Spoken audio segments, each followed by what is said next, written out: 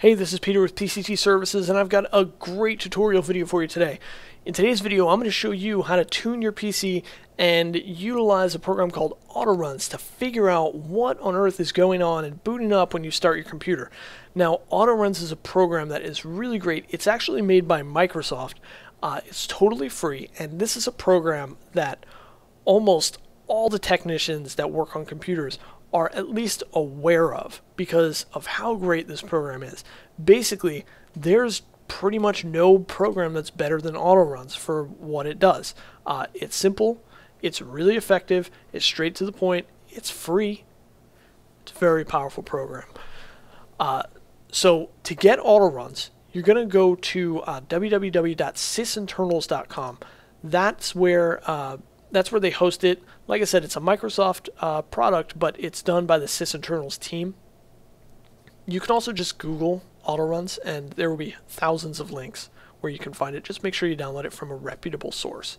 So if you're in a situation where you try to run Autoruns and maybe you have a virus or something, it doesn't run, all you need to do is right-click and do rename, change it to anything, and it's going to most likely run. The virus is probably only blocking the program named Autoruns, not the program itself.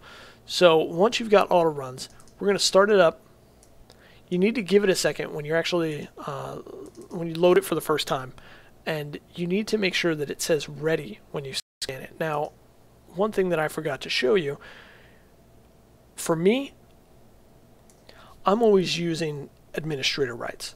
A lot of people don't use administrator rights all the time, and very rightly so. So you want to actually open the program by right-clicking on it and doing run as administrator. Otherwise, if I wasn't doing that, if you didn't run as administrator, the second you try to click something, it's going to pop up and say program needs to have administrator rights to do this. Do you want to restart? You hit yes, it restarts the program. You start from scratch. So you need to run it as administrator first.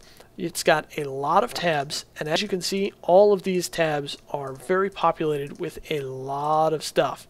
So right off the bat, this is a really complicated program, but it's easy to use, it's easy to learn if you're brave and you put a little bit of time and effort into it. You don't want to just click all over this program because you can destroy your Windows installation by doing so.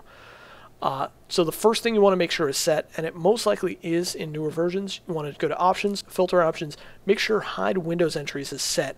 That is really important because it's going to stop you from kind of destroying Windows and shutting off something like logon that's going to make it so your PC no longer boots or something like that. So set that. If you want to hide all Microsoft entries like Microsoft Office products too, you can do that as well. That's up to you. But make sure hide Windows entries is set unless you really know what you're doing. So what you want to do is go tab by tab, looking at the stuff that's in each one. The logon tab is relatively safe. You can kind of disable almost anything here, and it's just going to not start up automatically when you load your PC. Like if I don't want to run the Catalyst Control Center and I don't want this icon down below and can't figure out how to do it, this will do it. Just uncheck the box, restart the computer, and Catalyst Control Center will no longer start up. Same goes with daemon tools. As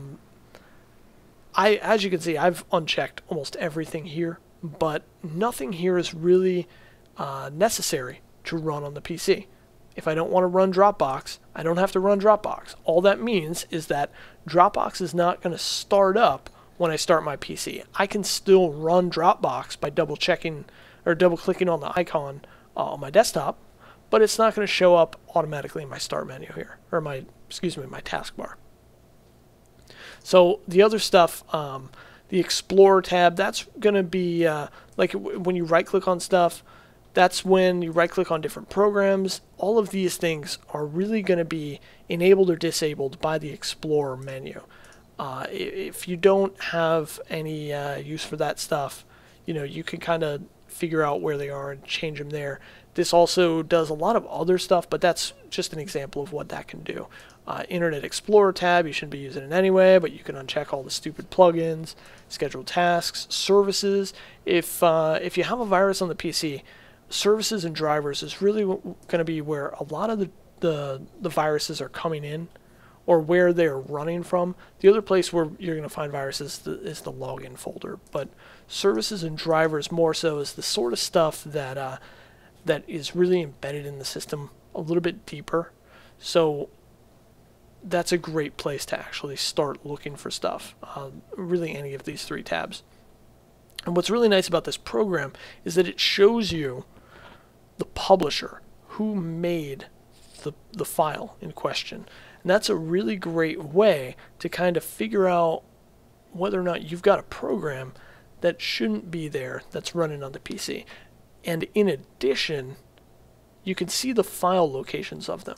So let's find a file that is suspect. Okay, so this program was some like PC tuning program or something stupid, nothing serious, not a virus or anything, but when you look at it, it's actually going to be in the users /admin, that's my username in Windows, app data local temp.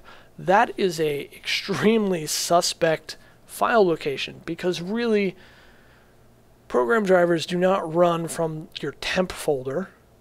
Programs don't run from your temp folder. Programs in general will run from like the program files folder, stuff like that. If it's a driver, it's probably going to be at sys32 drivers.